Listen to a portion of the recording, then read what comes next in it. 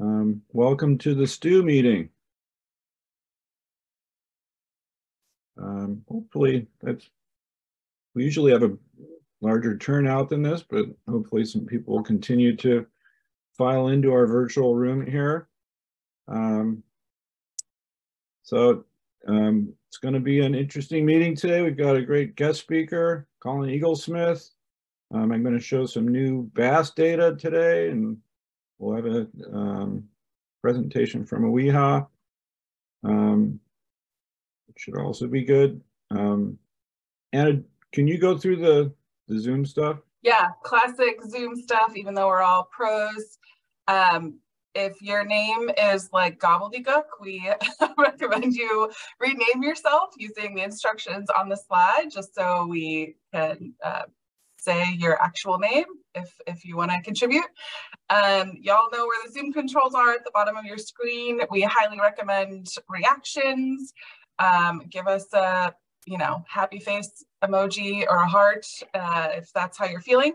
And then on the next slide, I think, feel free to use the chat. I'll be monitoring the chat while everyone's presenting and can elevate things that come through if that's needed.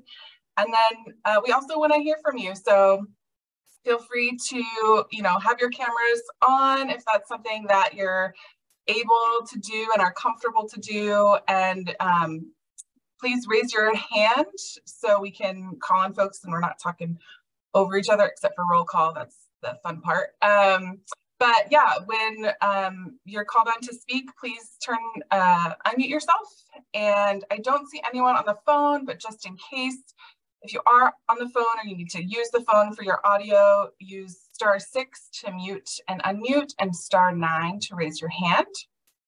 And as you all saw, when you joined, this meeting is being recorded so we can put it on our website, and transcripts are enabled, and you can use the 3 dots on the bottom, the more options, to turn those off if you do not want them. And I think that's it for logistics. Thank you, Anna. Okay. All right. Yeah, so at the beginning of each meeting, we just like to acknowledge that there are close to 200 tribal nations in the state of California, more than any other state in the United States. And we're on tribal lands. And so where I am right now is Sacramento. It's the hub of this work group, which are the lands of the Nisman, Maidu, and Miwok peoples and the Putchwin and Wintun nations. And we just want to express our deep gratitude for the land that we're on. And if you don't know what tribal land you're on, this really great site, nativeland.ca, is an awesome resource and recommend you check it out. And we'll keep going. All right. So Anna, I'm thinking maybe we do a quicker form of roll call and just have people raise their hands from each group. Does that work? That works for me. Then we can get to Colin more quickly. Colin, yeah. What are your time constraints? Do you need to go right at 9:40? No, I've got a little bit of flexibility. Okay, all right. Yeah. Okay, so when I call off your group, please raise your hand. This will be good practice for using those emoji buttons. So peer review panel. I see your hand, Terry. Gotcha. Chris or Bruce are not on the list. Anna, I haven't seen them jump in. Okay, US EPA. OEHHA.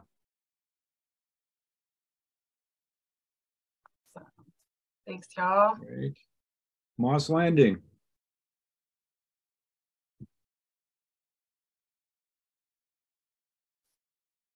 Did Autumn have a conflict?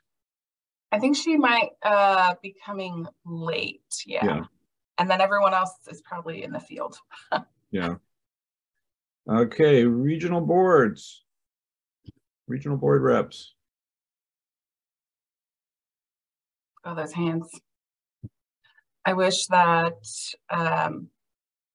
we could like have our emojis do a wave, you know what I mean? Just Yeah. a wave.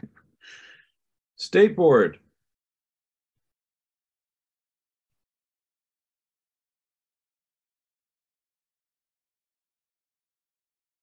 Great. Monitoring Council. Nick's not with us today. I don't see him now. Okay, anybody else? You can raise your hands and then please put your name and affiliation in the chat box.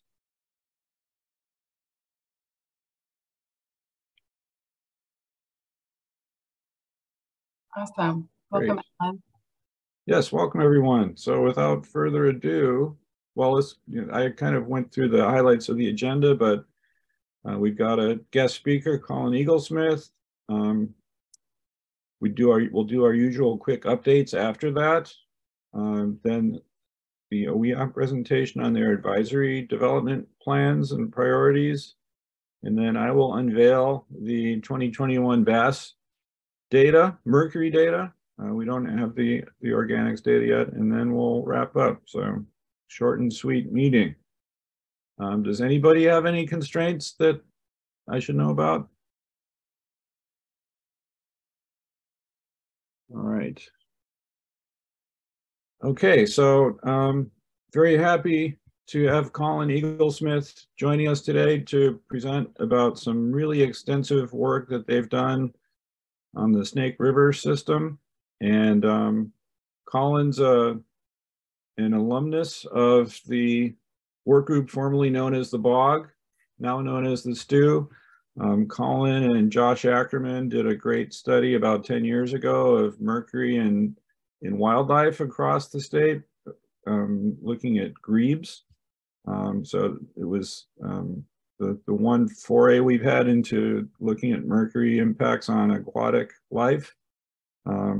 And they did an excellent job on that. And Colin does a lot of excellent work on mercury in general. So we're really fortunate to have him here today and to share about this extensive work that they've done. So thanks, Colin. Take it away. All right. Thanks, Jay, for the introduction. I'm glad to be here. I've been in Oregon for about 10 years now, 12 years, but my heart is still in California. I think always will be. So I miss you all. And it's fantastic to be able to present some of this work. Let me get my screen share up. So can everyone see my screen? Yep. Okay, great. So I'm going to be talking about, as Jay indicated, some work that we've been doing for almost 10 years now in the Hells Canyon Reservoir Complex between the Oregon-Idaho border in Idaho on the Snake River.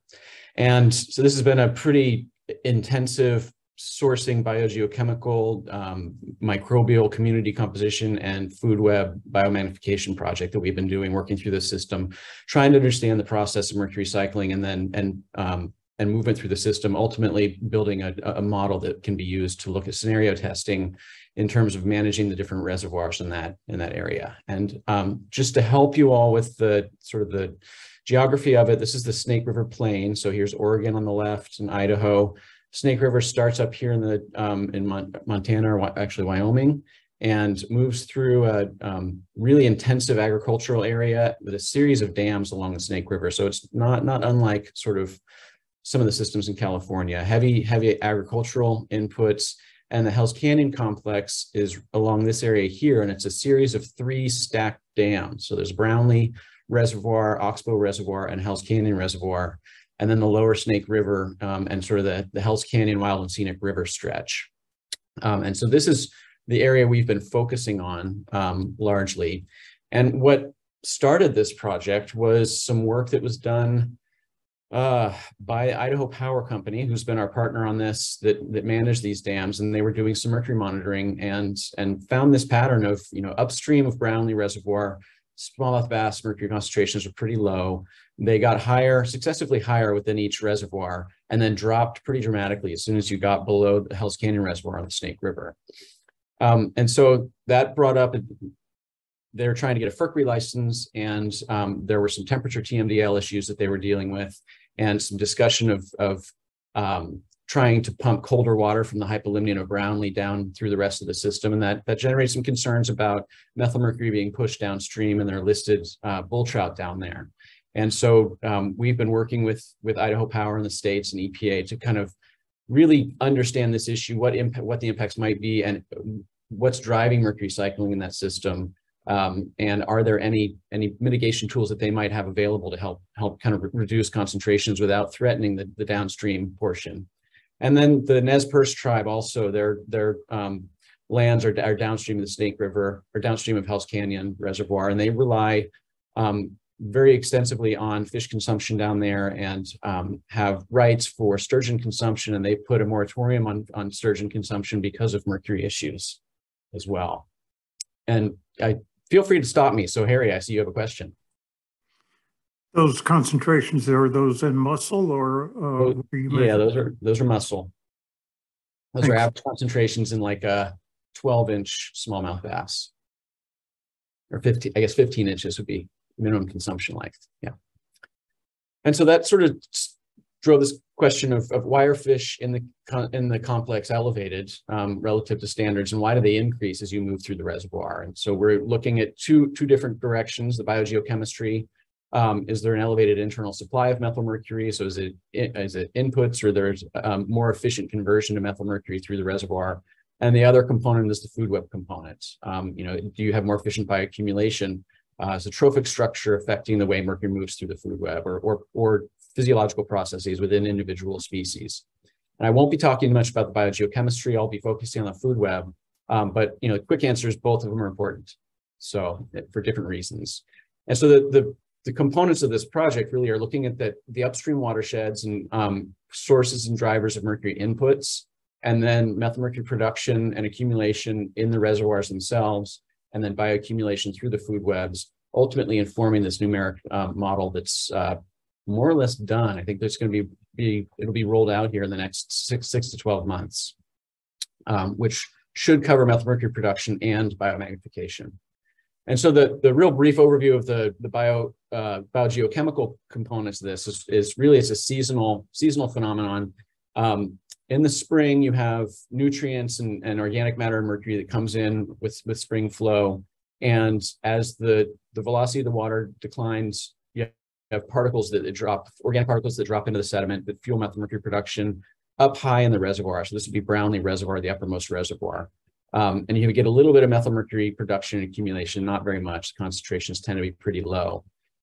In the summer, you have stratification in that system that's driven largely by primary production, both input of algal material from upstream and internal primary production in the system that provide the organic matter load for the system that falls into the metalimnion and then the hypolimnion, obviously fueling methylmercury production and biomagnification, entry into the food web and biomagnification. That methylmercury gets pushed through the system, through all three reservoirs, so it moves really quickly through the reservoirs. Brownlee is the largest of the three, has by far the most volume, and the other two don't really stratify that much, and there isn't a lot of methylmercury production in the other two reservoirs. It's largely in Brownlee, and it's sort of pushed through the rest of the system. And so we repeated that work that Idaho Power did a number of times, looking at smallmouth bass, just to see if that was an annual phenomenon or something that just happened every few years, or it was kind of not a consistent thing. And what we saw, so if you look at above Hell's Canyon Complex, fish in Brownlee, Oxbow Reservoir, and then Hell's Canyon Reservoir, and then below Hell's Canyon Reservoir, we saw the same pattern of mercury concentrations increasing linearly through that system and then dropping. And in fact, we see this threefold increase and then almost a twofold decrease as you get below the system. So this is something that was consistent from year to year. We did this in multiple years. So this pattern really exists in that system. And so then we wanted to look at the different components of the fish community. We broke out by size. And so these are the smallest size class fish. And sorry, I can't see my slides because of there we go. My picture panel was in the way. So the smallest size class fish, you see this pattern of, I guess these are, I'm sorry, I'm going to minimize this. I still can't see okay. All right. So this was the largest size class fish, 281 millimeters, a medium sized class fish at 210 millimeters. This is kind of the median of the community. We see smaller increases through the complex, but we still see this pattern where it declines as you get below Hell's Canyon Dam. And then in the young of year fish, we don't see that pattern at all. We just see kind of a fluctuation up and down as you move through the system. So they're following sort of different trajectory. Obviously, they're going to be more reflective of short-term pulses and changes of mercury in the system than the older fish that have accumulated over longer time periods. And so what we have been working on pretty extensively from there is really looking throughout the food web of the entire system, all three reservoirs, and identifying the spatial and temporal patterns in the different guilds through the system, and how it varies with food web structure. And so just, the first cut is looking at variability in the system from periphyte, and this is in all three reservoirs here: periphyton, benthic invertebrate, zooplankton, crayfish, which are an important source in some of the reservoirs, invertebrous fishes, and piscivorous fishes, so the largest fish in the system. And you can see there's a lot of variability, a couple orders of magnitude variability, but what really struck us was in the zooplankton in particular, three orders of magnitude of variation in that system. We had zooplankton that were coming in at a part per million dry weight in Brownlee in particular, so really elevated concentrations. And Brownlee is a system that is a really pelagic driven system. It has steep channel or steep sides and doesn't have really much littoral zone or benthic development. So zooplankton really fuel that food web, as you'll see later, whereas the other two reservoirs are shallower and they have much more littoral zone habitats. Colin, yeah, Harry had his hand up, but took it down, I guess. Okay. So that last slide was across all the reservoirs? Yeah, this is across all three reservoirs. It's just kind of showing the variation through the entire system. Thanks. Yep. I had my hand up for the previous slide where you talked about the difference in the size sizes of fish as related to age. And I was thinking there was also the factor of what those fish are eating, which you got to in the next slide. So I took my hand down. Okay, good. Hopefully I'll answer your question as we move through the talk here. Okay, so yeah, this is variability across the system. And again, I'm highlighting the zooplankton just because 3 orders of magnitude is pretty substantial, and these concentrations can be very high. And it's really important in Brownlee, which we kind of think of as the methylmercury engine for this system. It's producing the most of it and then pushing it downstream.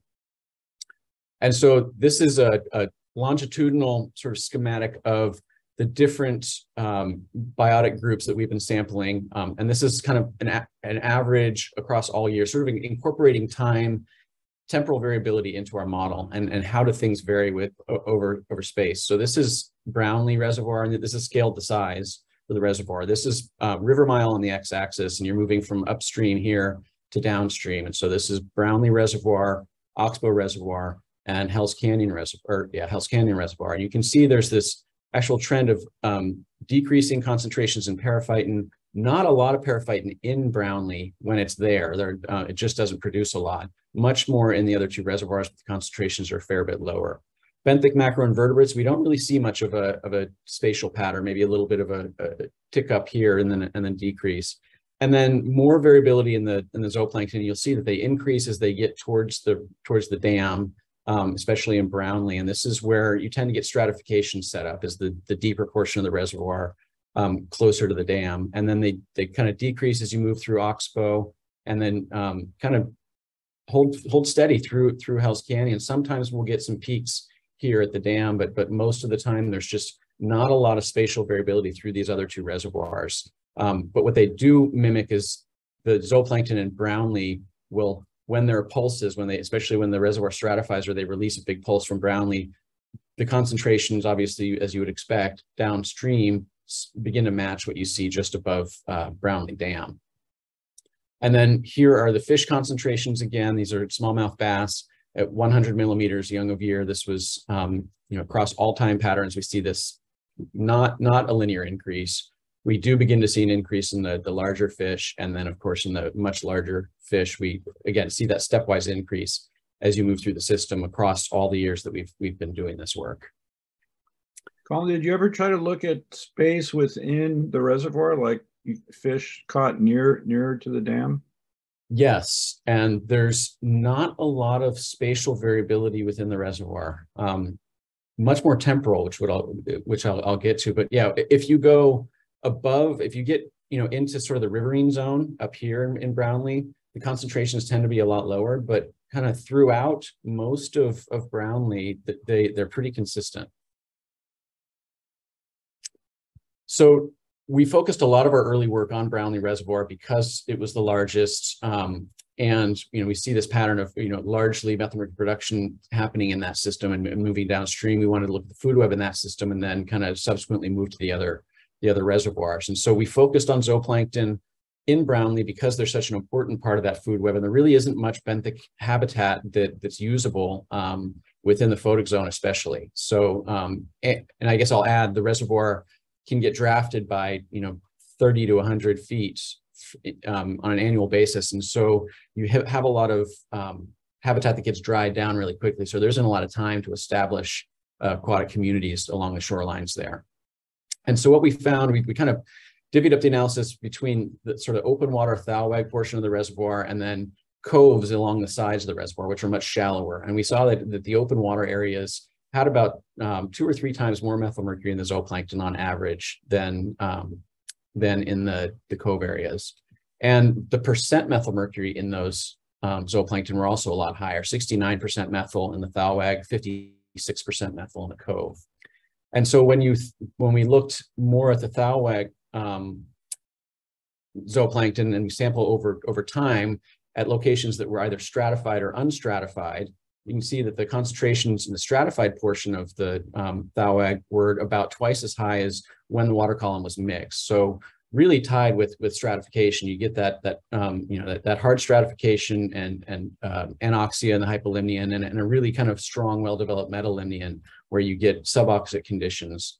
And the zooplankton tend to be higher in those areas than in the mixed zones. And we did a lot of sort of vertical depth plots and found that the concentrations in the zooplankton increase as you move down into the water column as well, sort of tied to hypolimnetic or metalimnetic water. And again, the proportion of methyl mercury in the zooplankton from the stratified portions is a lot higher than in the mixed zones or when the reservoir was not stratified. And so here's a plot looking at depth. And so these are different river miles. This is the furthest upstream site. And then we're moving downstream here. This is Brownlee Dam, and then this is Hell's Canyon Dam zone. And you can see that as you move through, concentrations are pretty low where it's not stratified. This is the metalimnion here, this orange. And then the hypolimnion, when we could get zooplankton, they were pretty rare down here. And you can see that concentrations spike pretty dramatically as you get into the metalimnion portion of the water where there's still oxygen enough for these zooplankton to live. And then I think my sense on the hypolimnetic zooplankton is probably those are just dead zooplankton that drifted down through that zone and probably weren't reflective of any sort of food resources down there.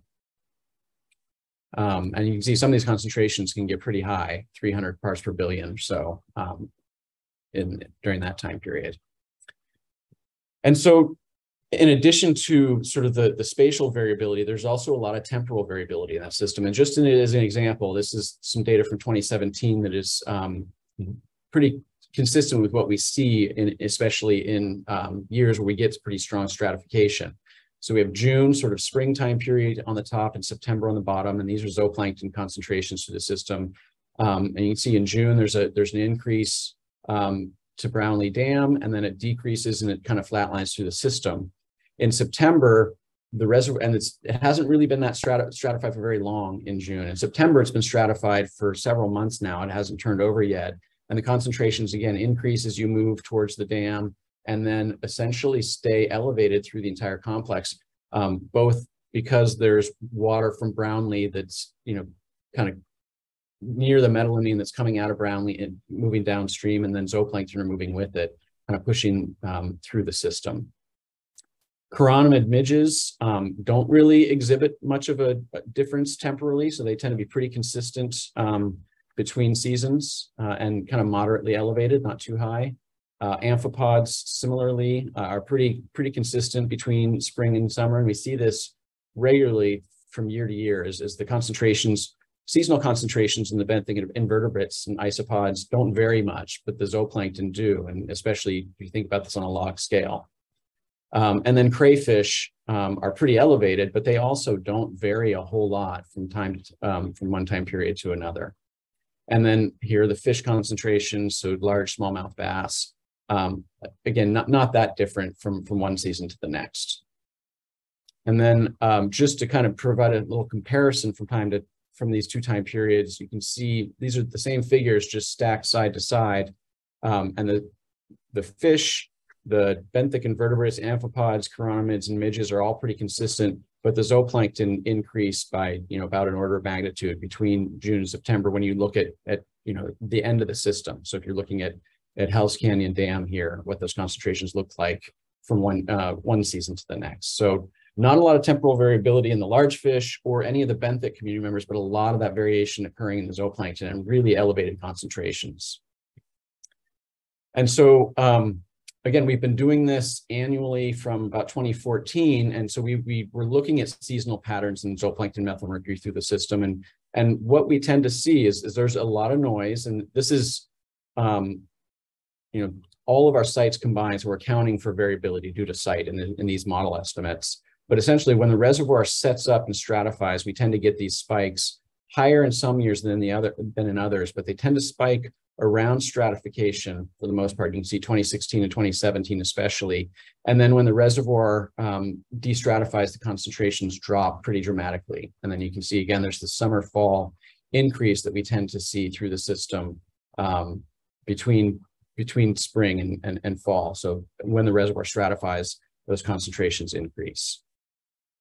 And so we've been trying to pair these data, these kind of spatial and temporal data, with some of the biogeochemical processes and some of the indicators in the reservoirs.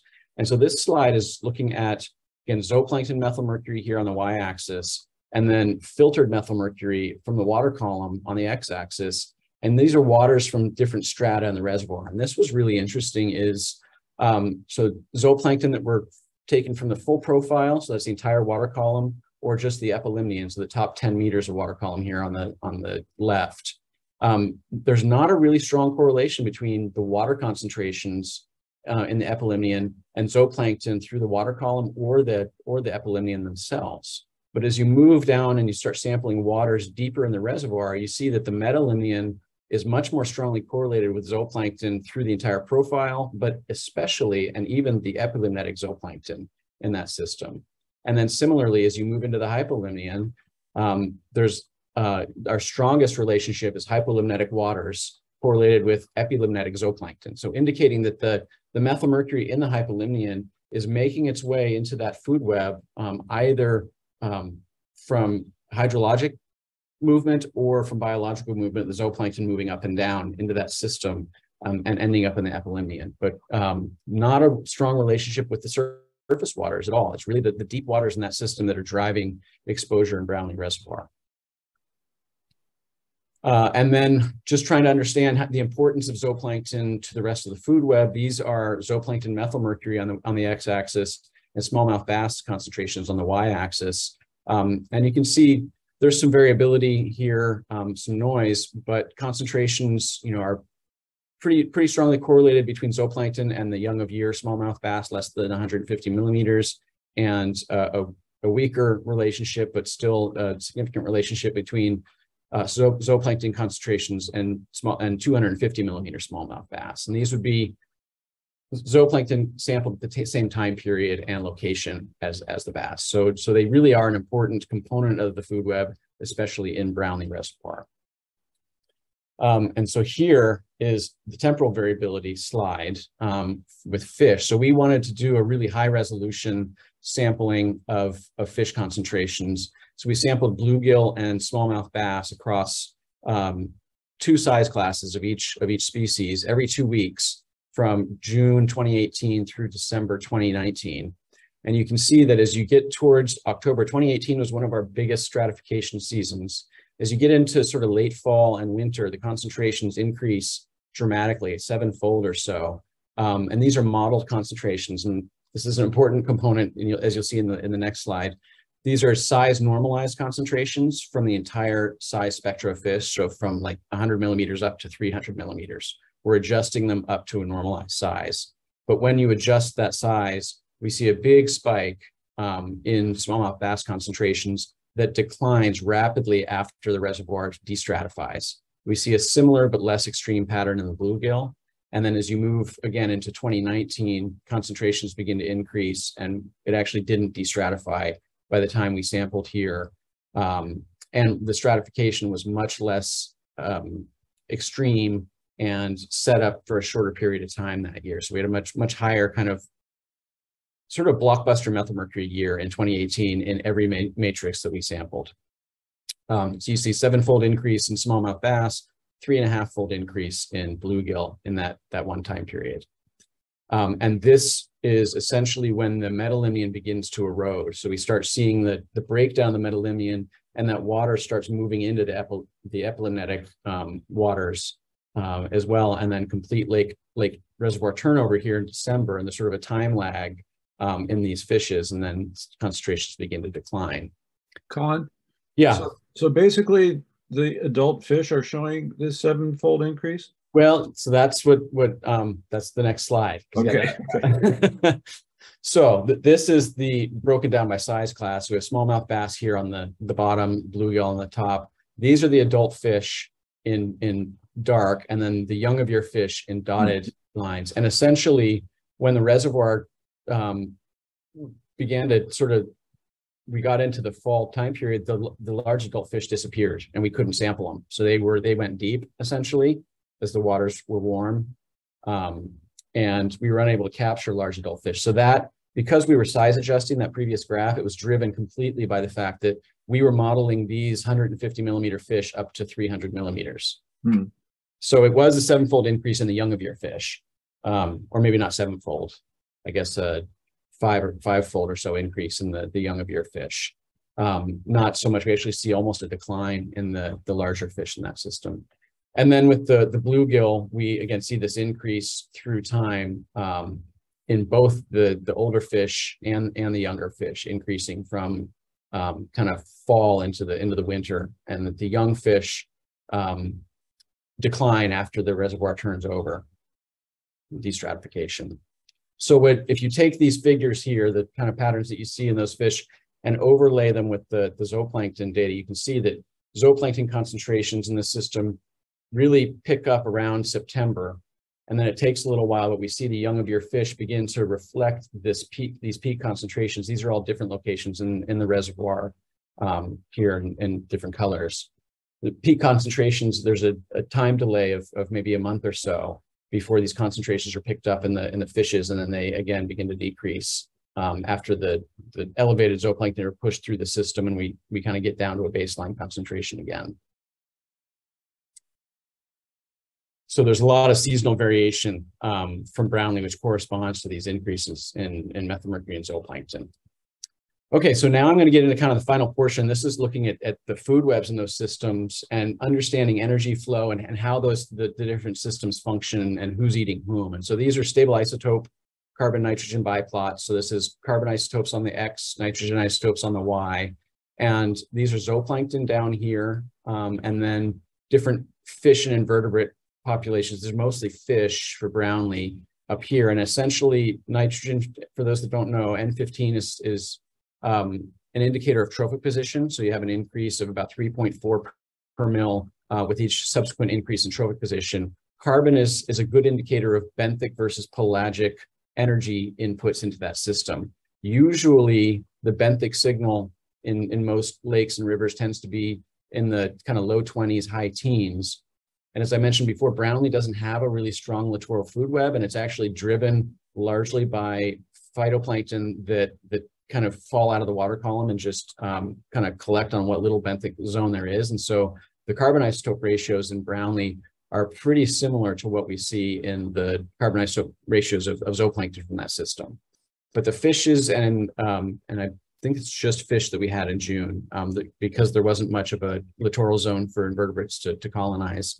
The fish carbon isotopes are pretty similar to zooplankton, which suggests that the route to which food resources are getting to those fishes is almost entirely coming from pelagic energy and not from a lot of benthic production. In contrast, when you look at Oxbow and Hell's Canyon food webs, so this is the benthic algae signal here in green. So again, you can see that kind of low 20s, high teens. Here it's kind of mid-teens. And these are zooplankton again. These are the paraphyte and benthic algae.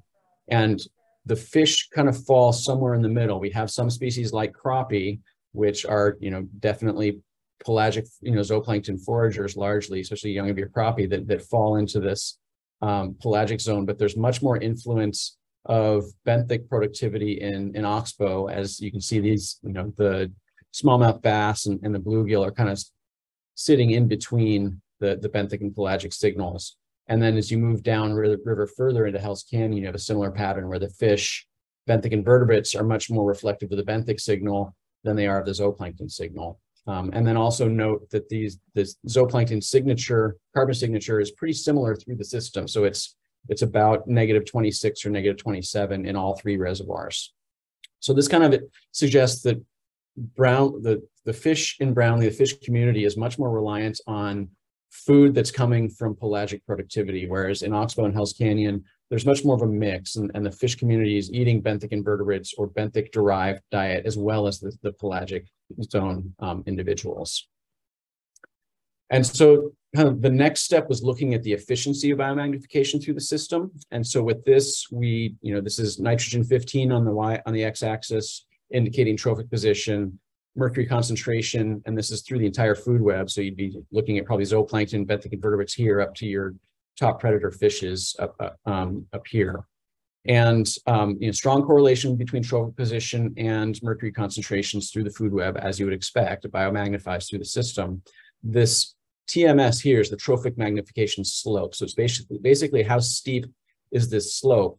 The steeper the slope, the more efficient your biomagnification is. So there tends to be more mercury per unit increase in trophic position with a steeper slope. And you can see that Brownlee has the shallowest slope of all three.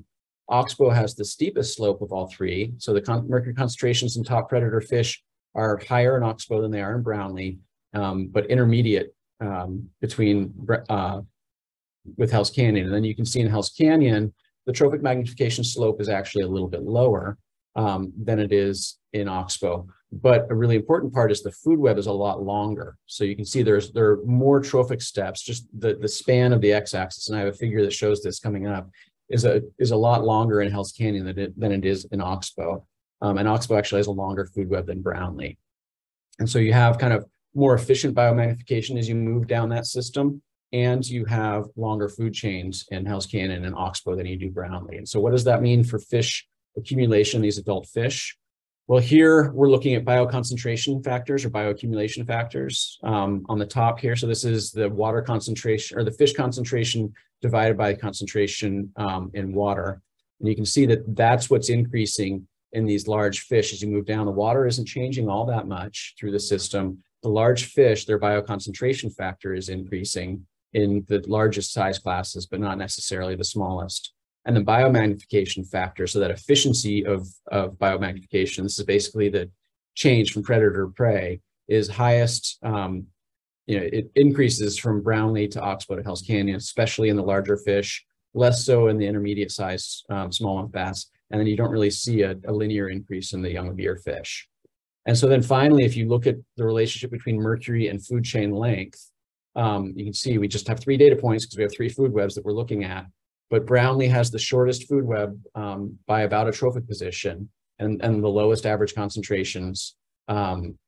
Oxbow has an intermediate food chain length, but it has a steeper biomagnification slope than the other two. And you can see so the concentrations are intermediate between Brownlee and Hell's Canyon. And then Hell's Canyon has the longest food chain length of the 3 reservoirs. And so what we think is happening in these systems is essentially by having a more developed littoral zone and littoral predators, you actually have much more predator-prey dynamics occurring in the littoral zone of those systems, and a lot more crayfish in those systems that the fishes can rely on. And that's effectively stretching the length of the food chain and enhancing the efficiency with which methylmercury moves through the system. And that is all I have. Happy to answer any questions.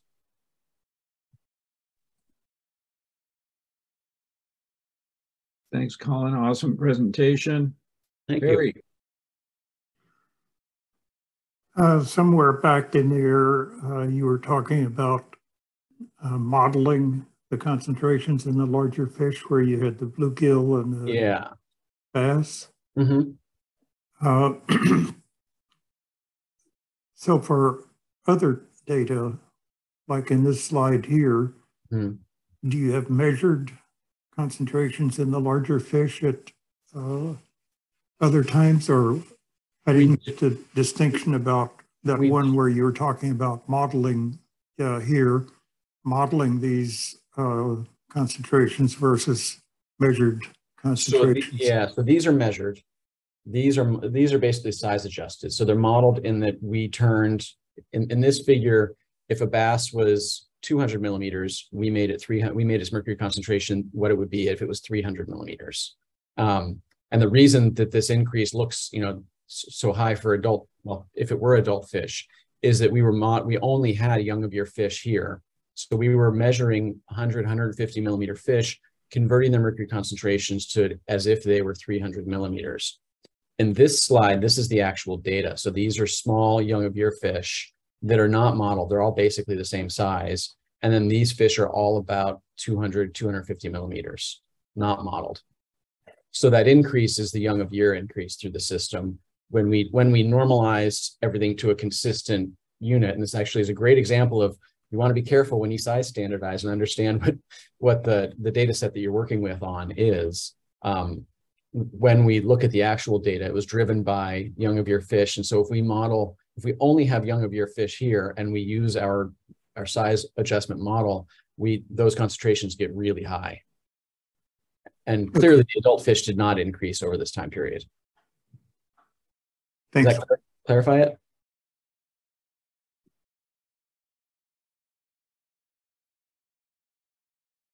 Yeah, I think so. Okay. Chad.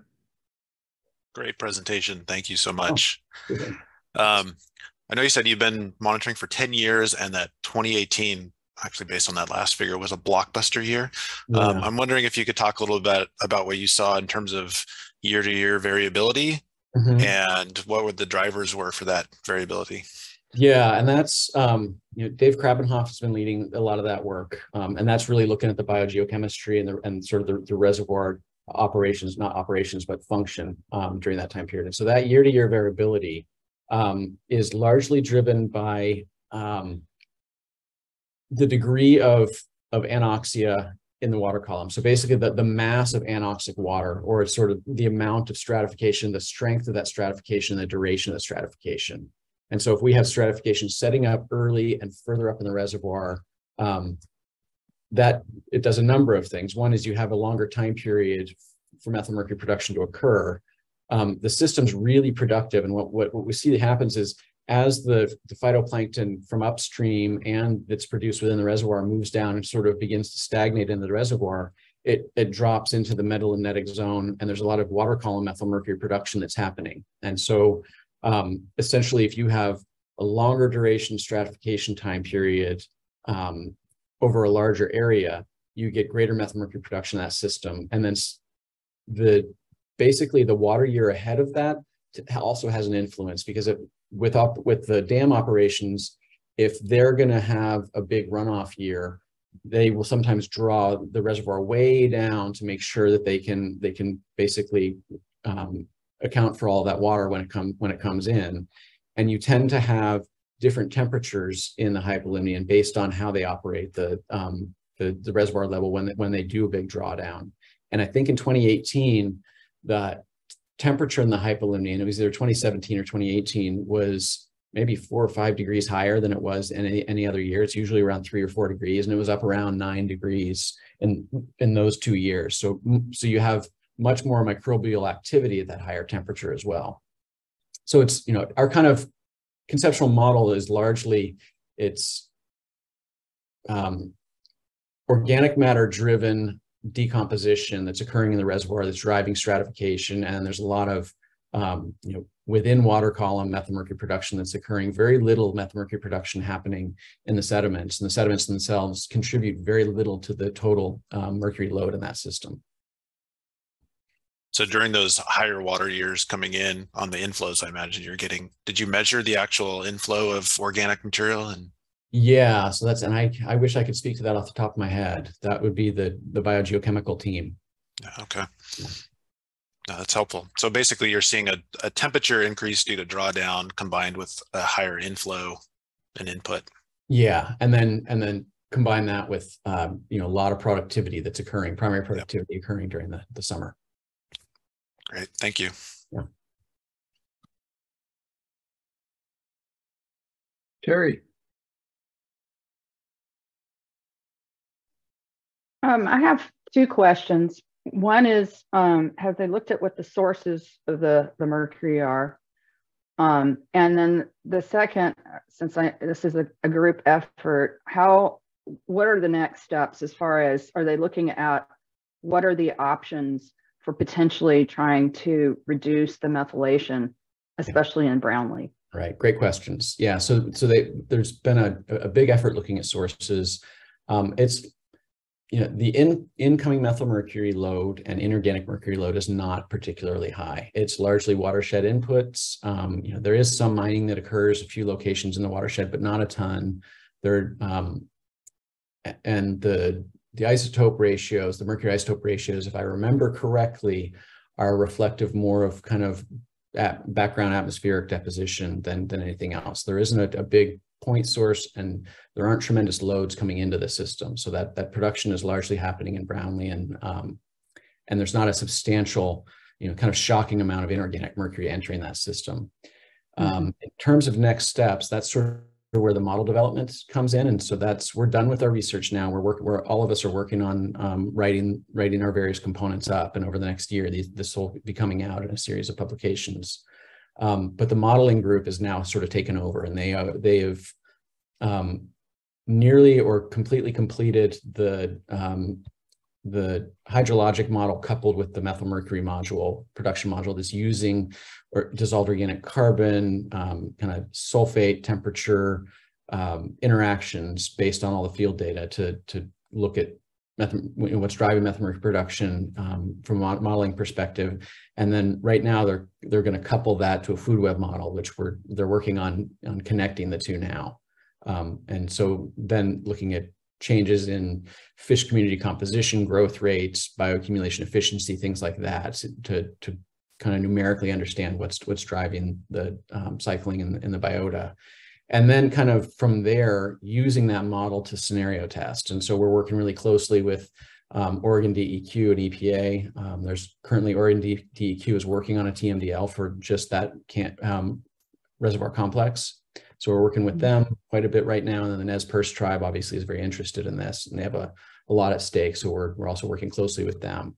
And so the next steps are to take that model and begin sort of scenario testing with the numeric model to see what can be done upstream or within reservoir to reduce methylmercury production. And, you know, so I think things like if there are ways to reduce the extent magnitude of hypoliminetic water would be one. If there are, you know, nutrient reduction activities upstream that would reduce the amount of organic matter coming into that system as organic carbon, like phytoplankton, that might limit the sort of degree and amount of stratification that occurs. Thank you. Yeah. Well, again, thank you very much, Colin. Really appreciate you joining us today and presenting. You answered one of my questions about, you know, where can we look for more information? Papers will be coming out. In the meantime, do you have a website or anything that where we could get information about the study? We don't. You know, we can, I would say it's a lot of work to kind of reach out to each of the different members. What I can do is we've got meetings regularly with the team. I can talk to them and see what we can put together to share. You know, we always have those sort of preliminary data sharing issues with USGS. So that's coming up, but there is going to be a sort of key processes report that Idaho Power is leading that's taking a lot of the sort of key findings that are coming out of this in a higher level, more digestible fashion that isn't quite as technical as what we're going to be producing. And then that should be coming out and will be publicly available in the next year. Certainly reaching out to Oregon DEQ as they're working on it. They don't have a lot of the detailed knowledge of the study. And then, I think anyone on the team would be happy to come and talk about the other components. I know Dave would be glad to give a talk on the biogeochemical aspects of it. Right, which, this is just one part of the overall project. There's a lot more to it. Well, you don't have to go out of your way to get us stuff, but but count us interested when things are available. Okay, great. Well, hey, thanks for inviting me. I appreciate the opportunity to talk about the work, and don't hesitate to reach out to me if you have any questions. Great. It was nice having you back in the bogs too. Yeah, it was good to be here. Thank you. Thanks, Colin. All right, take care. You too. Bye.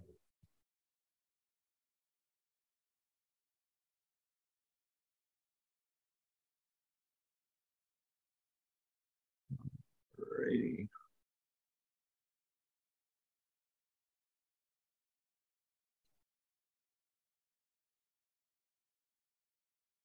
All right. Well, that went a little over, but I think it was okay to do that.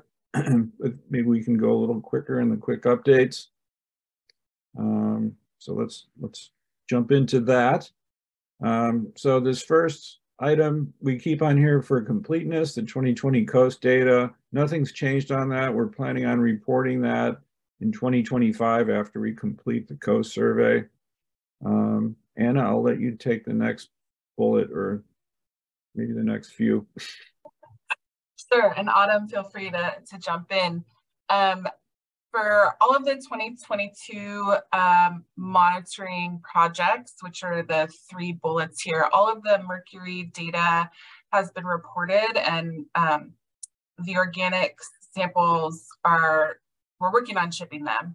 And I know Region 9 is still, planning on collecting lobster samples, but weather's been inconvenient, if that's a correct summary of that. But I think that's it for that. But Chad and Autumn, feel free to jump in and add more. I'll just jump in and say that all of the organic samples were shipped, and I got confirmation that they were received. So that is excellent news. That's great. Great. I can do the next one. So we have started sampling. So sorry, Jennifer, go ahead. I didn't want to talk over someone. So I am still working on getting the organics kind of working with access. We really haven't gotten EDDs that are usable yet. I feel like it's close, but it's still a lot of back and forth to get those files so that they are usable. So I feel like at least with the PCBs, I can see the end. But then I'll have to start working on the other data types. So that's all I had to say about that. I just figured it would be something that you guys would want to know. Yes, and that'll come up again when I talk about the 2021 report. So the sampling for this year has started on April 3rd. The sampling team is sending out the summaries like they've been doing over the years, and so hopefully that's going out to the broad email list. So hopefully you got that. And I think are any of the sampling team on the call? Are they all out sampling? Everybody's out sampling, I think. Great. Yeah. Anything to add on that, Autumn? No, I don't think so at this point. It's pretty straightforward thus far. Yeah. Okay, next one for you, Anna. Yeah, I'll do the next 2. Yeah. So at our last couple of meetings, we've been talking about kind of preparing for next year's discussion on long-term priorities. And last time we kind of reviewed a template document that folks at the water boards can use to kind of like get the juices going to prepare for next year. So that template is available, and there are links in the slides and the agenda. And we also talked about a more generalized template for our tribal government partners, our agency partners, and other NGOs that want to participate in the conversation next year. So those are available. You just need to download a copy and put in your information. Feel free to, you know, make it your own, but that way everyone has a consistent structure to start with. So those are available, and I'll be reminding y'all about them at every meeting this year. So yeah, Harry? Well, just a question about the sampling of lakes that has happened in recent years. Some were not sampleable because there was no water or low water and things like that. And I wondered if there was any need to consider going to any of those that couldn't be sampled before, if there's water now, or if they've just filled and the fish that are there would not be representative of what the lake conditions would normally be like, but they might be representative of what people would be catching in 2023 or 2024, et cetera. So just a question about that. Yeah, good question. We keep track of that, and where possible, like we keep track of the lakes that we weren't able to sample in the prior round or two, and where possible, we try to get them, you know, the next time around. Often they continue to have access issues, or issues like you mentioned, where, you know, sometimes there's a drawdown for one reason or another, and the fish population is knocked back and it's not really ready to be sampled again yet. So we do keep track of all that and try to get back to the ones that we missed where it's possible. Thanks. And I just noticed a typo. It's panel 5 that we're sampling now in that first bullet. I'm stuck on panel 4J. I can't help it. Can't help myself. Me too. So for the just quick update on the realignment and tribal engagement, they're still ongoing. We have a San Diego advisory committee meeting scheduled for June. It's going to be in person, which is really exciting. And then I'm working with the San Francisco region tribal coordinator and team to kind of prepare for the San Francisco realignment starting in 2024. And I'll be, you know, kicking up statewide tribal engagement again in the coming months. I know that I don't want to pester tribes too much. So I think instead of sending out letters, my method will be, you know, presenting in tribal spaces and doing that. So I'm not cluttering people's literal inbox. Yeah, so that's what's going on for the realignment and tribal engagement. Okay. We'll hear more about advisories from OEHHA, but there are new advisories that are listed here, including Pyramid Lake. And it just so happened that I passed Pyramid Lake on I-5 in February and visited the visitor center, which is pretty, I just ran through there pretty fast to get some photos, but it's a nice visitor center, so I recommend checking it out if you get a chance. So that's where this photo came from. Can anybody speak to TMDL updates? I think usually Lauren is our go-to person, and I don't see her with us. Right. Okay. We'll get her next time. Monitoring Council update. I think Nick did join, didn't he? Yes, he snuck in. I did join. Thanks, Jay. The only real update is that we have a June 1st council meeting coming up. It's all virtual, and it'll be focused on groundwater water quality monitoring. So it doesn't really apply to this group as much, but it's really the first time the council has looked at something outside of surface water. So a couple of the council members piqued some interest on that. So that'll be the topic of that particular meeting.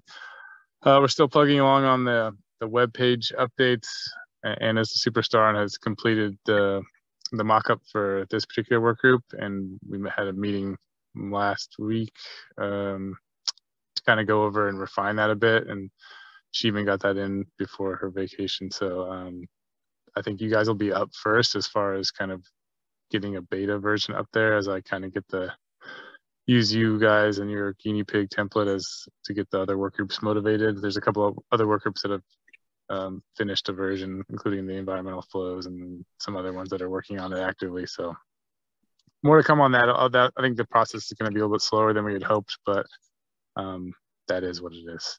That's kind of that's where we're at. I think another good thing is that we added a couple of the council members retired or left. So the new council member for public health will be Andrew Chu. And then for agriculture, it's Mark Cady. And we are finalizing the replacement for Mark Gold as the co-chair with Jen Eckerly, who's the new executive director for the OPC. So that'll reestablish that connection, which will be good. And hopefully that'll come out in the beginning part of the June 1st meeting. Great, thanks, Nick. The mention of PFAS here in the bullet reminds me of another update from the Bay RMP. We have some new PFAS fish data that is actually being presented at the RMP Emerging Contaminant Workgroup meeting, which is going on right now, and that'll be presented this afternoon. But I think by the next STU meeting, we'll be ready to share that with the STU. So the latest PFAS data from the Bay. Okay, next one, Anna. Well, the first part is for you. Yeah, so I just, I've been registered to this US EPA Fish and Shellfish Program newsletter. They come out quarterly, and it's just a good resource. I usually review it and add, literature that's relevant to the California work to our literature webpage, but I found it useful, so I just wanted to share the resource. And those are links to the recent newsletter and the newsletter archive. So if that's something that you want in your inbox, there you go. I agree. It's useful. It's something I'd check out, and it's a nice compilation of the latest publications and resources from across the U.S., fish advisories and things. So it's worth checking out. And then the last update, I don't think Susan is on the call. Is that correct? No, she wasn't able to make it today. Okay. Well, Susan Claising is retiring. I don't know if everybody's heard about that yet. So she's not here, so I can't embarrass her in person. But for the record, she's been a great partner for the BOG and STU. It seems like her predecessor, Bob Brodberg, just retired not that long ago, but I'm sure it's been longer than I think. I think about 7 years, maybe. Yeah, time. Before I came time. But Susan's done a fantastic job, and the advisories have been getting churned out faster than ever in the last 7 years, and she's been a pleasure to work with. So we'll let the record show that. Lori and OEHHA folks, maybe you can pass along that we were very appreciative of Susan's efforts and congratulate her on her career and retirement. Thank you so much. Yeah, she did want me to express her appreciation for this group and all the work that you all do. And she was very disappointed to not be able to attend today. to express that herself and say her goodbyes. But I will pass along your sentiments to her. Thank you very much. Thank you. Before we move on, I just wanted to highlight, we've kind of mentioned it once, and y'all, if you're signed up to the email list, you received a couple of emails about our new email system. So there's really nothing that will impact your receipt of emails. I just wanted to highlight that, for example, in previous years, we used to get emails directly from Gary with fish updates during monitoring, but now like those, all the communications will have to come through me just because I have access to the new system. So if folks want to share things with the group, just shoot me an email and I can help distribute things as quickly as possible. But yeah, there shouldn't be any impact on your end, or if you share information with folks and have them sign up, it's still, I think it's actually easier to sign up than it was before. So I just wanted to flag that for folks. So, you know. Great. Okay. How are we doing on time? And I don't have the agenda handy. I think we're about 10 minutes behind, but okay, well, that's pretty good. Yeah. All right, so our next item is OEHHA talking about their plans for advisory development.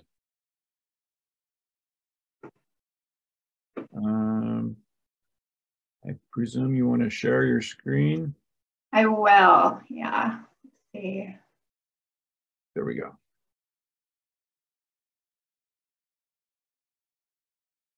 And then, Lori, can you tell us about the what's going to be the new org chart in the fish group?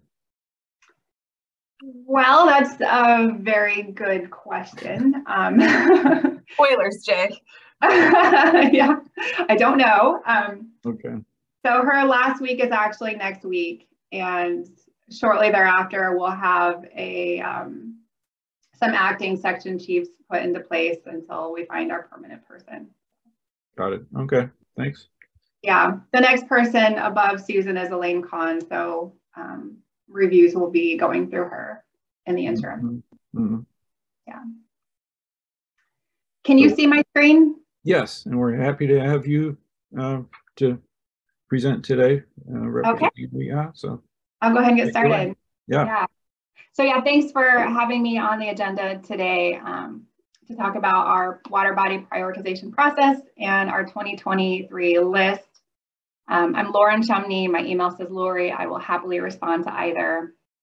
I'm a senior environmental scientist at OEHHA. I do this project annually and happy to answer any questions at the end, and would really love to hear any feedback you may have on our process as well as our final list, which I will show you at the end. There. So I'm just going to walk you through kind of how we get to our final list. In order to identify water bodies with sufficient data to develop or update an advisory, OEHHA conducts our annual download of all mercury and PCB data available in CBIN. Mercury and PCBs are the most common fish tissue contaminants in California that typically result in the most restrictive advice for a species, so we focus on those. Other analytes that we use in fish advisories would have a minimal impact on how water bodies are prioritized, so they are not included in this analysis. We also evaluate data from other sources that are not in CDIN and include them if they meet our data quality criteria. And for this exercise, only freshwater species and locations are included. Also, only fish that meet CDFW's minimum legal size to take or our minimum edible sizes are included. And these fish are also only used if they were analyzed as fillets. Fish analyzed as whole bodies are not kept because bones and other organs impact the concentrations of mercury and PCBs. The exceptions are small fish that do not grow large, such as silver sides or red shiner, and do not have an established minimum size. We do now include these species in our advisories, our practice now is to include all species for which we have adequate data. And these small fish are kept at all sizes and are analyzed as whole bodies since they are generally too small to be filleted. And once we have all the usable data collected, we refine the data set in a few ways. Some data sets often do not have total links reported and seeded, so these data get added back in if we have access to those links. We convert any fork links to total links, and members of a species group, such as black bass or sunfish, which typically have similar contaminant levels, are grouped as one species. Any samples that are reported in dry weights are converted to wet weights, and any duplicate records are deleted, and PCBs that were analyzed prior to 2000 are removed since analytical methods have since updated. And then next we go through the data and determine if the station is located in a lake or reservoir or in flowing waters. We consolidate the station names. Like in Seaton, you may have Lake Crowley and Crowley Lake, so we consolidate those into one name. A spatial analysis is done on GIS to ensure that all the stations are assigned to the correct water body.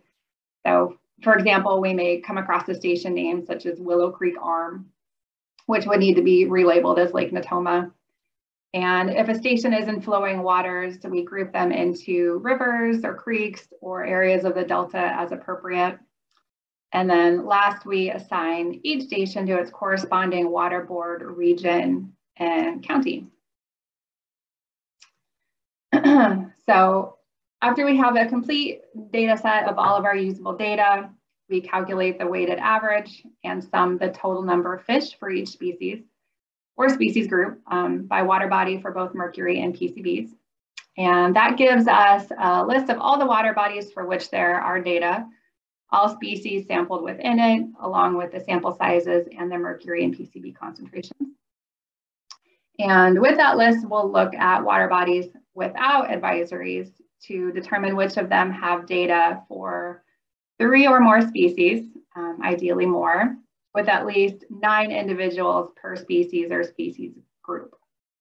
And for water bodies with advisories, we'll look at the data compared to the current advice to determine if we could add a species or if there would be a change in advice due to concentrations or changes in concentrations from newer data. And to prioritize water bodies, we apply a scoring scheme to each water body with sufficient data for a new advisory based on 4 criteria. We'll look at the contamination score, the Calin-Viral screen score.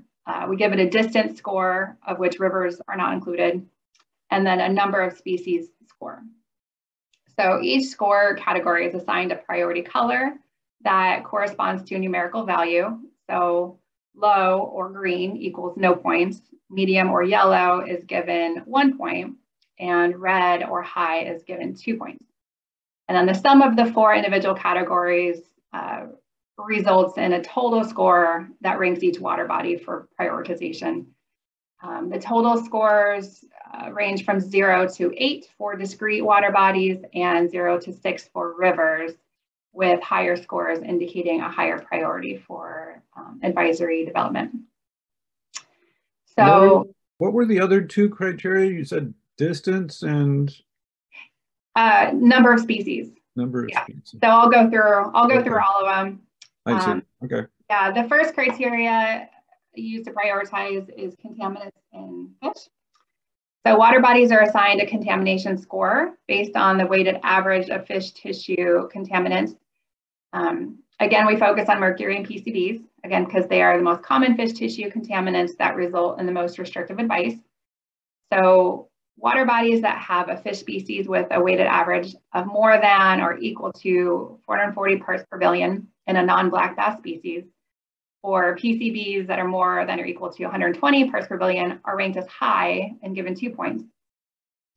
And these are the levels which correspond to do not consume advice for the sensitive population. For lakes and reservoirs, if only black bass species exceed that do not consume mercury threshold for the sensitive population, again, 440 parts per billion, the water body is assigned as low or green because the statewide advisory for lakes and reservoirs already recommends that this is the population group do not consume black bass species. So that's already the default advice, and so there's no need to prioritize those water bodies higher. Water bodies that have a fish species with a weighted average of between 400 and 439 for mercury, or 43 to 119 for PCBs are ranked as medium and given 1 point. And water bodies that have a species with a weighted average of 399 parts per billion or less for mercury and 42 parts per billion or less for PCBs are ranked as low and given 0 points. The second criteria is the Callan-Barrow screen or CES score, and that's the score of the area the water body is in. So OEHHA uses the CES tool to incorporate the population characteristics and pollution burden that an area may experience into the prioritization process. The water body of interest is located on the CES map, and any census tracts that encompass the water body are identified. The CES percentiles of any tracts are compared to the score categories that you see there to assign the score. And if the water body spans more than one census tract with differing CES percentiles, the higher value is used. And CES percentiles of neighboring census tracts may also be taken into consideration if the particular census tract encompassing the water body is not representative of the greater area. And then also for rivers, which may cover several census tracts, the CES score that corresponds to the majority of the river run within those advisory boundaries are used. All right, so the third criteria used to prioritize is the distance to another advisory water body. So distance scores are applied to lakes and reservoirs based on the estimated driving travel time in hours from the water body of interest to the nearest lake within a OEHHA advisory. So water bodies with do not consume advice for all species are not included in this calculation. Because the intention of this category is to provide fishers with regional alternatives. And again, rivers are excluded from the distance criteria because they can extend over larger distances in comparison to lakes and reservoirs. So the score for rivers is capped at 6. And then lastly, we look at the number of species that could be included in the advisory. Again, most water bodies that meet the initial criteria for a new or updated advisory have data sufficient to develop advice for at least 3 species. However, if the third species is a less popular species, such as a baitfish, it's ranked as a low priority. Trout lakes, which may have a limited number of species, are assigned as high priority. So they are ranked equally to water bodies that have 3 or more species.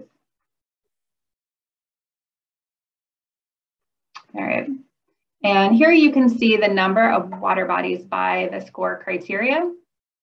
So this year we have a total number of 44 water bodies that have sufficient data to develop a new advisory. As you can see at the top, for the tissue contamination level, most water bodies are ranked as low priority.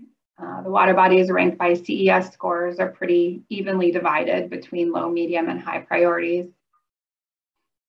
For proximity to another lake, you'll see that the most potential advisory water bodies are within about an hour of another advisory lake. Only 3 have more than a 2-hour drive time.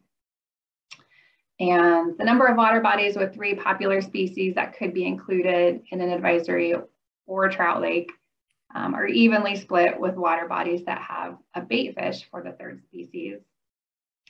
And at the bottom, you can also see the number of water bodies by priority score by regional water board. At the very bottom in gray, you'll see the total number of water bodies where advisories could be developed along with their priority score. So as you can see, according to our score criteria, almost all water bodies are ranked as low or medium priorities, with only one water body currently ranked as high priority. So without further ado, here is our 2023 list of all water bodies that are eligible for advisory development along with their rankings. One thing to keep in mind when you look at this is we do occasionally find water bodies on our list that are not suitable for development upon further site-specific investigation. We've eliminated some water bodies from our list previously for things like lakes being drained and remediated, or more commonly, we find out that fishing is not allowed. And it's possible that some of the water bodies on this list may have some extenuating circumstances as well that would remove them from consideration. So if you see any of those on this water body, please do let me know. And I'll come back to this list in just a second. I just want to finish by showing you what is currently in our queue. So the San Francisco Bay Advisory update will be released today. We also have the Gwenmore Lake, which is at the Kenneth Hahn State Recreation Area, and Sunbeam Lake advisories in review, and they're next in line for publication. We also have Lake Cuyamaca, South Lake, and Lake Hodges in the beginning phases of preparation. And so in addition to the standardized criteria I've just reviewed with you, we do also consider other factors in our process on a more ad hoc basis, such as stakeholder requests, or sometimes when advice is expected to be significantly different relative to that in the statewide advisory or in nearby site-specific advisories, we may prioritize those. So while these three are next in the queue based on last year's priority list, several water bodies were added this year due to newer data, including El Capitan Lake in Region 9, which has the highest score of all the water bodies on the list. So some shuffling could occur. And with that in mind, we'd like to just use this time to listen and take note of any comments you may have on our list. So I will go back to the list and yeah, open the floor for any comments, questions, thoughts.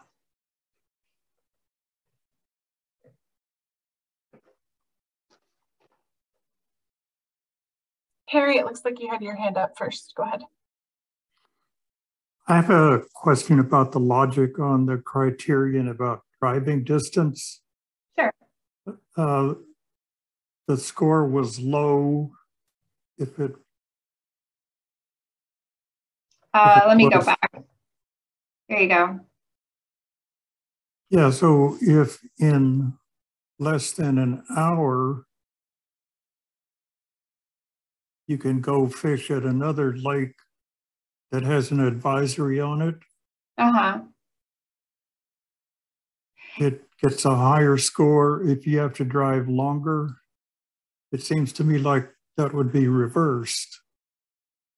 Like if you're close to another lake, it seems like yeah, if there's lots of advisories in the area, then you get a lower priority because you have many options that are located near you within an hour's drive, is our thinking on that. If you have to drive really far to get to an advisory water body, that means there's not a lot of advisories in your area, then we want to prioritize that area so people can have an understanding of kind of what's going on, what their options are regionally. Okay, I get it now. Thanks. Yeah. Yeah, the advisory, having an advisory in place is not necessarily a bad sign. Right. Yeah, sometimes we do prioritize, you know, less contaminated water bodies too. If they're in an area where we have really high contaminants, but we do have one clean water body, we may prioritize that one to give people more options too. So we've done that in the past as well. Terry? Yes, could you go back to the slide with the regions? Yep. This one? No, the next one where you show the actual, yeah.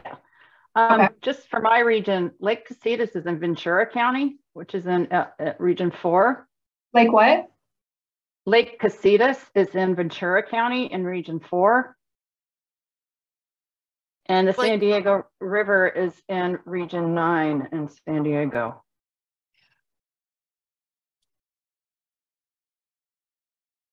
So we only have Lake Hemet is the only one. So those are incorrect. San Diego River, Region 9. Yep. And then what was the other one? Lake Casitas? Yes, that's in Ventura County in Region 4. Okay. Thank you. And the Santa Ana River is in Region 8, not Region 3. Yeah.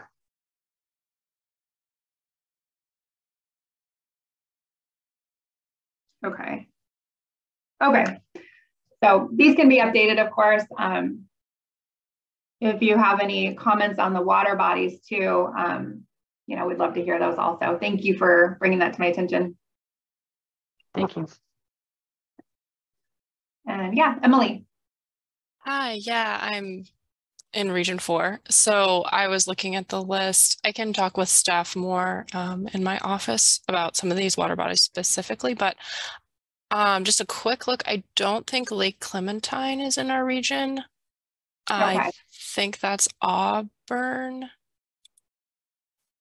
or somewhere in Northern I think somewhere, yeah, Region 5, maybe Northern California. It's Region 5. Yeah. Oh gosh. Okay. It's okay. Yeah. I thought so. I was like, why is Lake Clementine in 4? And I didn't, it just like, I looked at it and was like, moved on. So yes, that's totally Region 5.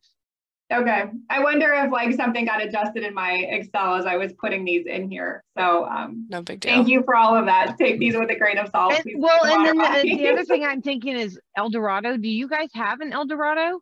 Yeah, so there's in Long Beach. Got it. There's El Dorado Park Lakes. It would be easier to put in an email, just any notes and comments about some of these water bodies. So yeah. Okay. Yeah, I'll just do that. Yeah, thank you. Thanks, Emily. Christina? Hey, hi. Sorry, same thing. There's a lake that's not in our region, in Region 2. I think. Yeah. Okay. So I'll put it in the notes. I think my Excel just got messed up and I copied and pasted these in. So my apologies for that. No problem. So I'm wondering, Lori, if you send me a copy of your Excel file, and then we can put it on like a shared space and regional folks can make corrections. That way you're not getting 3 million emails. No, in my original data set, I'm sure it's right. It's just in preparing these slides, I probably just shifted something off. So it won't be any problem to correct it. And yes, I can send you a copy of all of these slides. I'll make these corrections and send it to you cool. So you can share. Yeah. Awesome. Thanks. And Kelly, did you have a question?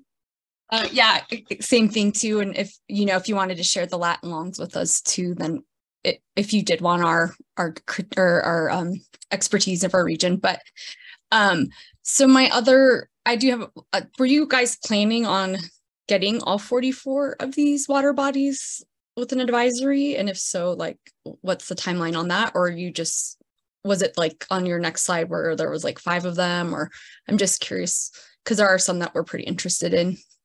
Yeah, well, we'd love to hear, what your priorities are. We typically do between 9 and 12 a year. So these will remain on the list. We'll keep updating this list year by year. Okay. So yeah, we do place a lot of emphasis on stakeholder requests. So if you do have any, we'd love to hear them, and we can, if we have a lot of water bodies that have an equal score and we have a stakeholder that has requested one, we'll bump that up. So, we definitely, love to hear what your thoughts are. Okay, so we could just follow up maybe once the list is updated, like with our region, and then we could follow up with our requests of what's important to us, to you. Yeah, okay. That'd be great. Thanks, Kelly.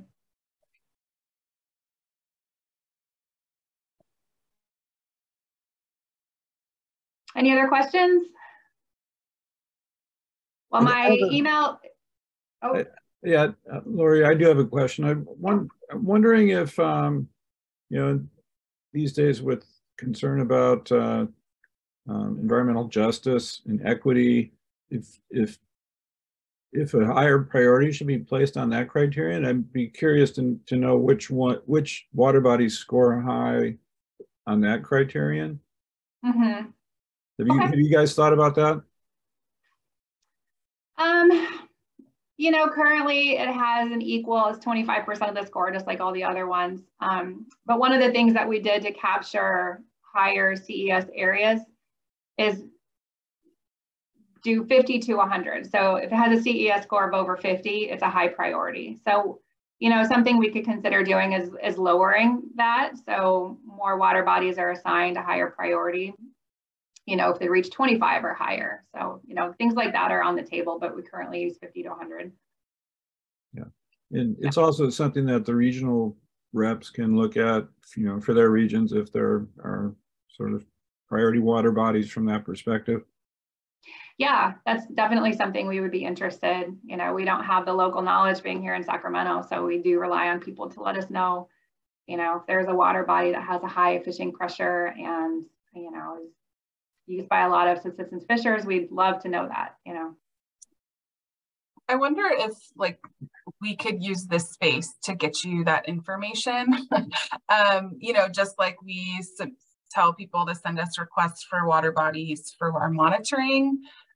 I think this is also a great space for us to, like, annually, you could give a presentation like this and we could give our consolidated thoughts. Is that something you might be interested in? Would that be helpful for y'all, or? Yeah, absolutely. I mean, we're always open to hearing feedback and, you know, regional concerns. Absolutely. We have had OEHHA give this presentation periodically. That was the idea behind this. Yeah, it's been a couple years, I think. Yeah. You know, we'd be happy to do this on an annual basis. You know, the list refreshes every year. So, you know, that's something we could go over every year with water bodies assigned to the correct regions and have that full discussion in the meeting. So, yeah, that would be great. Yeah. Yeah, because that way it stays on top of everybody's minds and we can do it in the moment rather than hoping it stays on the radar. Awesome. I'll circle back, just as an action item, I'll circle back with you, Lori, to figure out, like, you know, timelines. We don't want to give you our feedback, you know, a week before you're ready to make the decision, so we can like plan ahead. Yeah. Figure out when the right meeting is. Sounds good. Awesome. Thanks so much. Thank you, Lori. Thank you. Appreciate it. All right, well, we're catching up a little bit.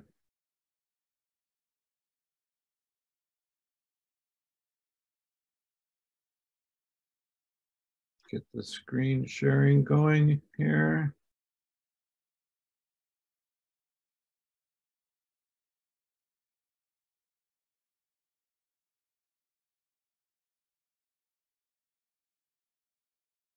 All right, so now we will unveil the latest round of data from the Bass Lake project.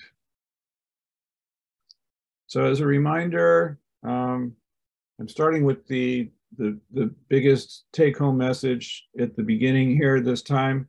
So this is the existing graph of the statewide mean black bass mercury length adjusted. And the first round of sampling, we got a statewide mean of 0.3, and then the next two rounds were higher. And doing some preliminary thinking about what might be behind that. I've talked about the influence of water levels and water level fluctuation in reservoirs as being an important factor, and noted that the first round of sampling was towards the end of a multi-year drought, a 5-year drought. We were in the 4th year of the drought at that point in 2015. And then 2017 and 2019 were wetter years. So a plausible hypothesis was that that the water year might correlate with the fluctuation that we saw from the first year to the next couple of years. And then just as more sort of climate background on this 2021 sampling year. Well, and then, I'm sorry, then 2021 was another year of intense drought. So a good test of that simple hypothesis of the simple relationship to water year. But going along with the drought in 2021 and 2020, we were in the middle of the apocalypse and had 4 million acres burned in 2020 and then another large amount in 2021. So I'm mainly listing this because it affected our ability to access a few of the lakes. So the number of lakes that we were able to sample was a little bit lower because a few of them were in areas that were burned or burning. And then these years were very high. In 2022, there was a big drop. I don't have the exact acreage number, but it was 85% lower than 2021. So what do we see in 2021 for the statewide mean? Drum roll, please.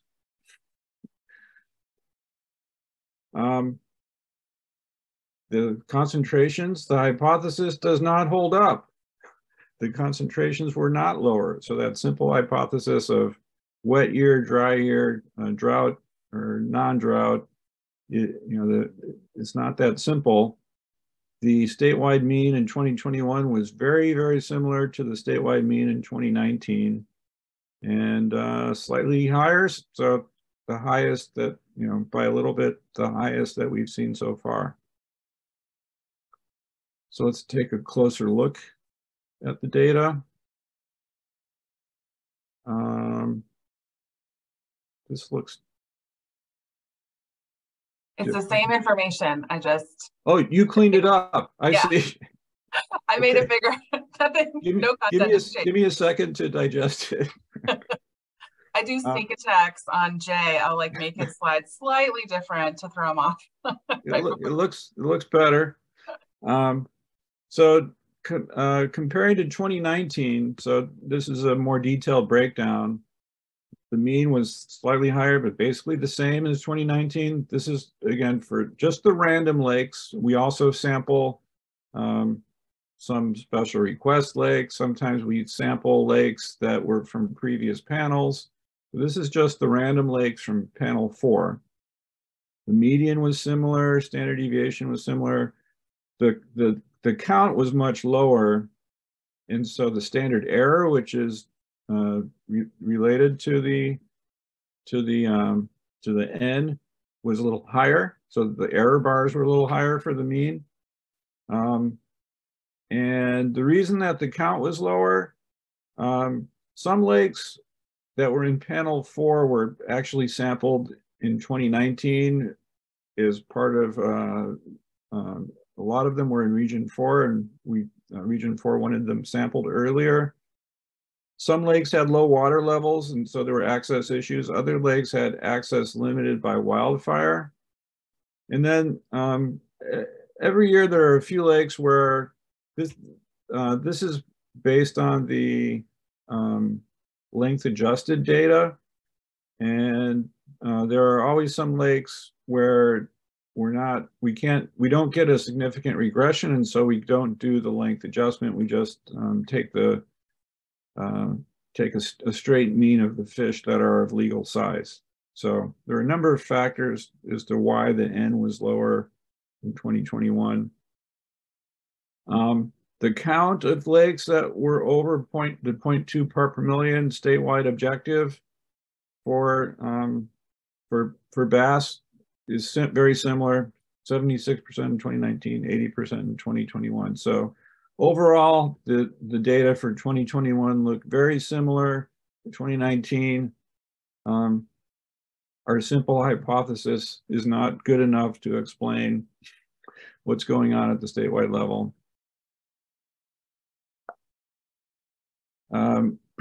So taking a closer look at the data, this is always my favorite graph for the largemouth bass data, which is the bulk of, this is Bass Lake monitoring. This is the bulk of the data that we're generating, mercury and individual fish from each lake. And I just like seeing the overall spread of the data versus length.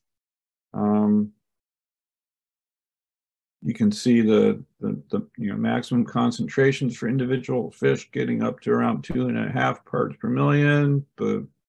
At the low end, we're down near the detection limit, or around 0.01 parts per million. And I'm going to show a couple graphs that kind of spread things out a little more, so you can look at the data for each individual lake.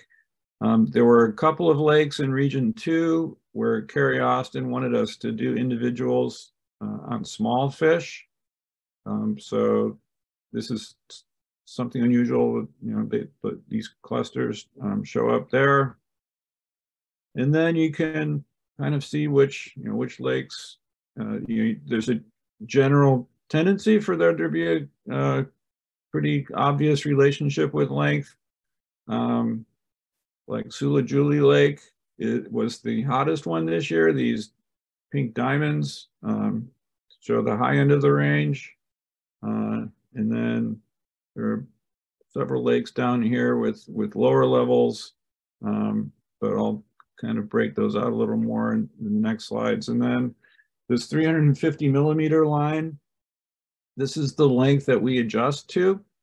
So basically doing a regression for each lake on the points and figuring out where the line sits, and then using that line to estimate the concentration at 350 millimeters. So breaking these this graph into two sets so you can see the individual plots a little more clearly. The lake with another lake with relatively high concentrations was Amador in Region 5 in the Sierra foothills. These kind of hatched diamonds. So you can see that you can eyeball a regression line that would put Amador at about 1 part per million. There's a Bay Area lake here that's got relatively low levels. Lafayette Reservoir, these asterisks. Lake Wolford, I think it's in Southern California, it was at the bottom here. So very low slope, low concentration in bass. So Sula Julie again is the lake that stood out this year, and if you eyeball a line through these points, well, actually you can see that it would intersect this 350 millimeter line at around here. So this is relatively high concentration compared to the overall data set that we have for length adjusted largemouth bass in the state. Okay, we also look at other black bass species this year. For this round, we got spotted bass in some lakes and no smallmouth. But we see similar patterns. New Bullard's Bar had relatively high levels. The mean comes out at around 1.0. Big Bear Lake, in contrast, at the other end, concentration at about 0.4, 0.3. And then in contrast, rainbow trout usually don't show any relationship with length, is beautifully illustrated here. Just a flat lines, no relationship with length, because the fish are not really reflective of the food webs in the water bodies that they're caught from. And this isn't always the case. Sometimes the trout do start feeding on the local food web and reflecting it, but usually there's no relationship. Okay, so I've just started working up the data. I don't have this graph updated for 2021 yet, but just to place Sula-Julie in context, its concentration was up in this range with these highest values that we've seen in the statewide data set. And New Bullard's Bar was in this range, which is still in the probably in the top 10% of lakes overall. So relatively high concentrations in a couple of the lakes that we sampled in 2021.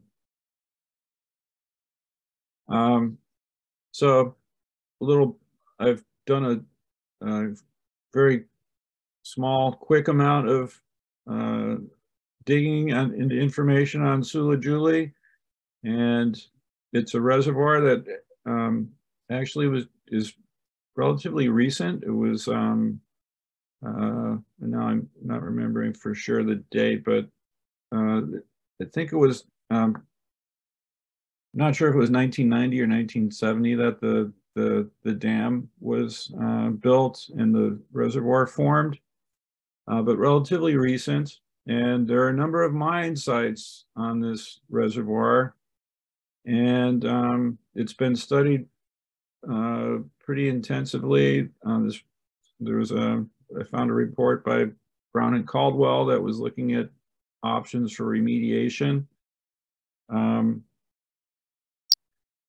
But we sampled swamp sampled this reservoir in 2007 and found a concentration length adjusted of around 0.9. This round it's at about 1.8, so much higher. It's kind of unusual that the levels fluctuate that much over time. Overall, when we revisit lakes, they're surprisingly consistent from over time. So I don't know if remediation is begun at this reservoir, but if it has, it's not working. Does anybody know anything about this reservoir? As Region 2, I should know more, but I don't. that was Carrie's thing. But yeah. I'm going to start having our new Mercury person attend these meetings who should know more than I do. And I'm not even sure if I'm saying the name right. Do you know it's Sula-Julie. Sula-Julie. Okay. Yeah. Thank you. But I know they have aerators that they're using downstream to stop methyl mercuration for the steelhead and whatnot downstream. But I don't know what's happening in the reservoir. Okay. Thank you. Okay, so that's my sort of quick preliminary look at the Mercury data. We'll be getting a report out to you all. Right now we're waiting. Jennifer mentioned earlier working out issues with Axis, the organics lab, on submitting their data, and she's making progress there. So not going to be able to get the draft report written until we get the organics data and can include those data in our tables in the report. So the approximate timeline is about a month after we get all the data. We'll get the draft report ready and out to the group. We can discuss it at the next STU meeting. And then after we get comments, we'll finalize it in about a month after that. So any comments or questions on what you've seen? Autumn. Yeah, I just had a comment on the very first graph you showed. Excuse me. You've got the mean by year. Are you waiting until all 5 panels are done to compare them, like to put them all together to get the true statewide average for what we've actually sampled? Or have you looked at that? Yes, and also this brings up another point about reporting. So we're waiting to get the 5th panel, which will complete the whole set of around 190 bass lakes that we set out to sample. And then once we have the data for that, I'll write an interpretive report that really tries to look at the variation at this level, but also looking at other points of interest, like, you know, which particular lakes are high and low. One of the things I asked Colin about was variation within lakes, and we've collected multiple locations within lakes, and sometimes there is significant variation between locations within our larger lakes. So looking at things like that. So once we get the full set, we'll, I'll do I haven't really, these are all data reports so far. I haven't really, you know, tried to dig into interpretation, but we'll definitely do that. And, you know, we'll have a mean of the entire group of 190 lakes, and then be able to, you know, maybe there's another hypothesis that's a little more sophisticated that still might be able to explain the interannual variation that we see here.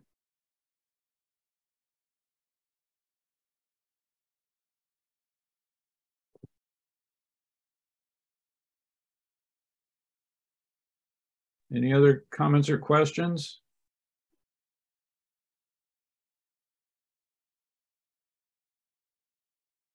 All right, well, we caught up. Did. So, yeah, we did catch up. The next meeting is scheduled for July 19th. As we've done, we'll adjust the time on the agenda. So if we don't need the full 3 hours, we can give you more of your day back. Note that with the new email list system, I don't have the ability to send folks calendar invitations. So I might, I haven't decided on enabling like registration for Zoom so folks can download the calendar invitation. I'm still considering that, but just know that if you have a calendar invite on your calendars, I won't be able to update it because I no longer have access in the same way I did before. So just heads up on that. And we also talked about the monitoring council meeting on June 1. So heads up for that. And if you can go to the next slide, Jay. We've already actually talked about a couple of items for the next meeting, but I'd love if folks have more ideas. So hearing from the Bay RMP on their PFAS fish data, that'd be great. And then, you know, having a discussion on the full draft 2021 Bass Lakes data and report. I'm hoping by July we'll be able to go through the new web pages, but if there's, and we'll also start talking about next year's sampling to kind of get those conversations going so we can get our permits in on time and all of that good stuff. But is there anything else that folks want to hear about potentially in July? Or ideas for guest speakers? Yeah. And if nothing's coming up for you now, that's okay. There's a standing action item for y'all to email me if you have those ideas. Yeah, so we can just, if you kind of go to the next slides, we'll just walk through action items. There isn't anything here because we didn't have a break, so I wasn't able to sneak in. I didn't hear any action items for Colin's awesome presentation other than to keep a lookout for upcoming reports and things like that that should be starting to come out in the next year. I didn't hear anything for quick updates. For OEHHA, OEHHA's presentation, Lori will share the slides and the water body list with me, and I'll distribute them with meeting summaries and things like that. And then if the regional board folks can just take a look and provide feedback, I'll develop a system to do that in an easy, consistent way. And I'll also circle back with Lori to coordinate future priority conversations in future annual meetings. And then Jay and I will distribute the report to the Stu email list for review as soon as it's ready. Was there anything else that I missed for those items?